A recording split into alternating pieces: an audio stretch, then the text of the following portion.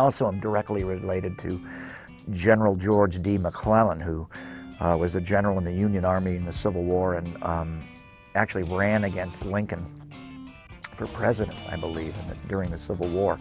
And it would be nice to take a time machine back, you know, and see what this actual relative was like.